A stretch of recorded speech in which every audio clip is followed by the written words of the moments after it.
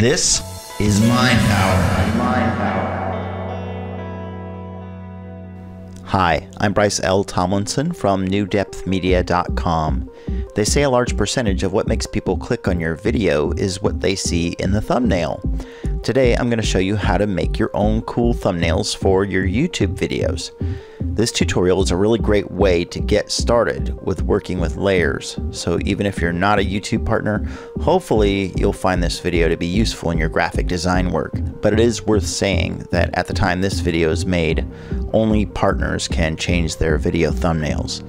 Let's get started. I'm going to start out by getting some snapshots from my video. There are a couple of easy ways to do this.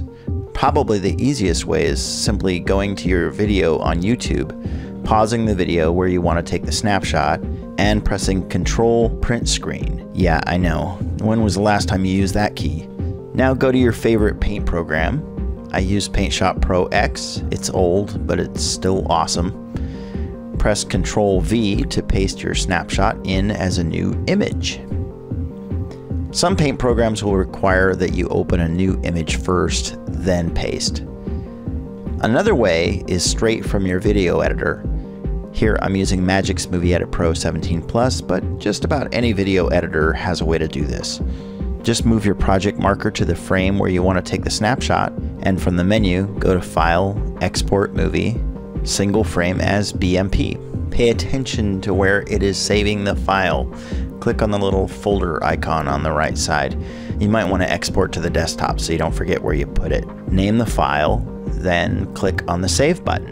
You can repeat this process for as many images as you need, so you can capture a lot of elements for your thumbnail design. Here I have two images that I'm going to edit into one thumbnail. First, let's make sure all the frames are cropped to the right size and shape of a regular video. Click on the selection tool or press S. Now drag a frame around the video frame and then use Control R to crop it. Or go to the menu, then Image, then select Crop to Selection. Now that we have all our snapshots properly cropped, let's erase the backgrounds. On each picture, click the Eraser tool or press X, then erase your background. You can adjust the size and hardness on the toolbar.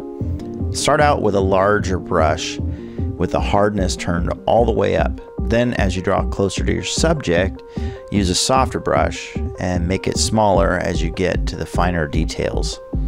It takes a while, but the result is worth it. Once you have all your backgrounds erased, it's time to start combining the images into layers.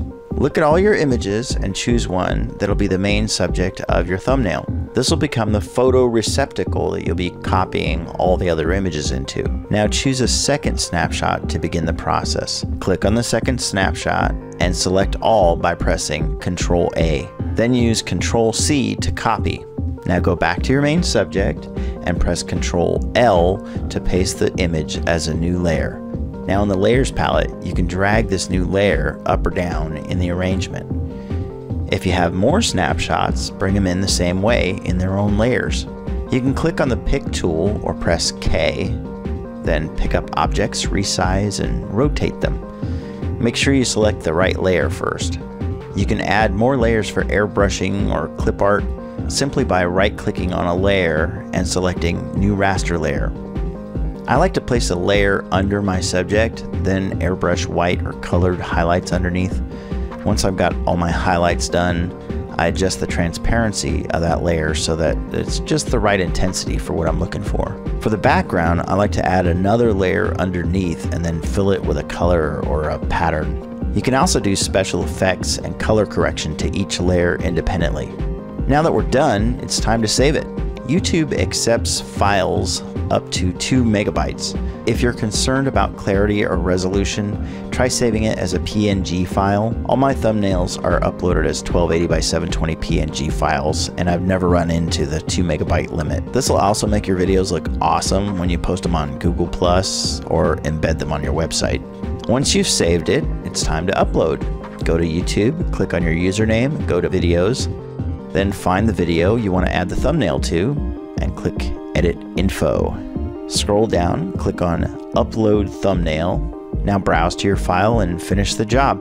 Thumbnails sometimes take a long time, sometimes days to update in the search engine, so the sooner you get your thumbnail done, the better. The best time is just before you publish the video, but if it's later on, that's okay too. Just keep in mind that it takes a while to update.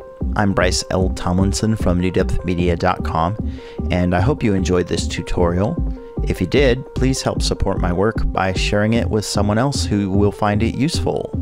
Maybe give it a thumbs up, and if you'd like to keep seeing more of these kinds of how-to videos, click subscribe. Thanks so much for watching.